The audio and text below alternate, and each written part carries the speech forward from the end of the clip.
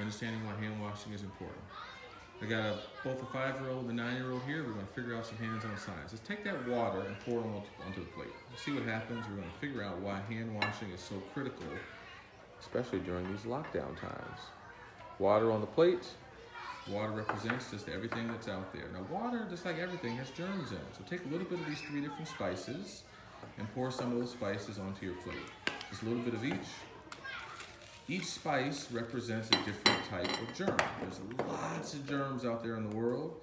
There are big viruses and small viruses, and there's big bacteria and small bacteria, and there's germs everywhere.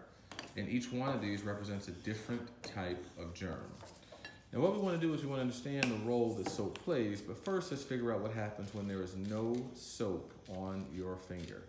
Take your finger, wipe it around your plate, and see whether or not you get any germs on it.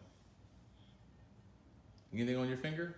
No, there's nothing on my finger. Wipe it around again.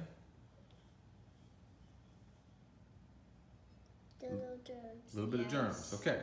Now, if I took this apple and I put this apple inside those germs, and I rubbed it around over here and I put the apple inside these germs, and I gave it to you and I said eat it, would you eat it? No. Why not? Trying to understand why we have to wash our hands. Imagine this was super filled with germs. And the idea is I put a little bit of soap on this tiny finger. Let's watch what happens to the germs when I touch it with my soap.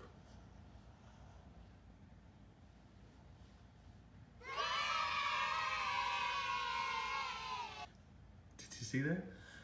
What happened? Oh, I would just do it with my finger. What happened with my germs? They all spread out.